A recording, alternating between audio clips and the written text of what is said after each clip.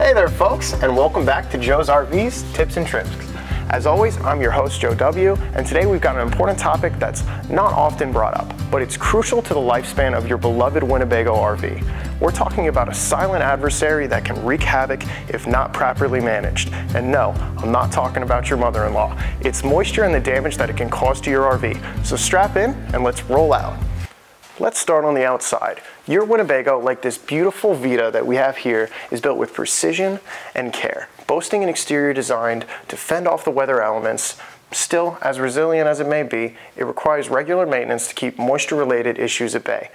Pay particularly close attention to windows and doors to check for any signs of cracking or peeling around the seals. Also, don't forget about your rooftop. It may be a bit of a climb up here, but carefully using your ladder, get on top and then check your seals and edges wherever you can, especially before and after storage. Once inside, it's all about balance. It's about maintaining optimum relative humidity, which is a fancy term for air-water content, and Winnebago recommends that you keep your relative humidity around 60% or lower. And for that, you're going to need a hygrometer. You can easily find one online or at a local store, and the hygrometer will give you an accurate reading so that you can take measures to reduce the humidity. Your Winnebago is equipped with exhaust fans as well as an air conditioning system to help you manage this moisture. Maybe not in this unit, but in something larger like a Class A, if you're in a high humidity area, a portable dehumidifier can be very beneficial. Be on the lookout for signs of moisture. Water droplets on walls or windows and wet carpets, anything like that was just an indication that there's a leak. And if there's a leak or condensation, we want to nip that in the bud before it leads to mold. Mold leads to asthma and other respiratory issues.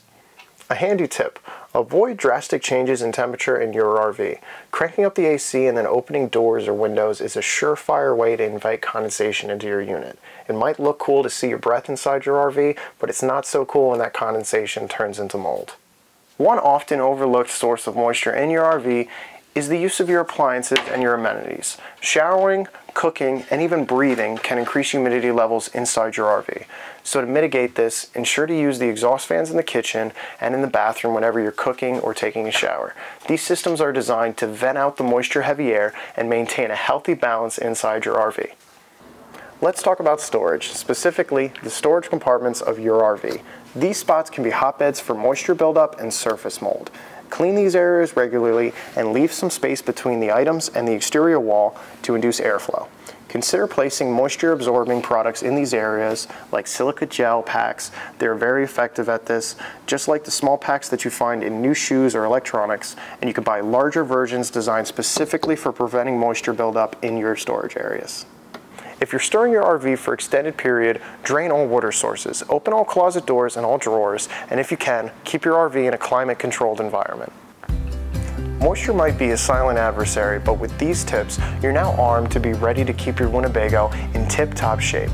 Before we wrap up, don't forget to hit that like button and subscribe for more RV wisdom. Drop us a comment if you found this useful or you have any questions. Remember to check us out on TikTok. This is Joe W. signing off until the next RV adventure.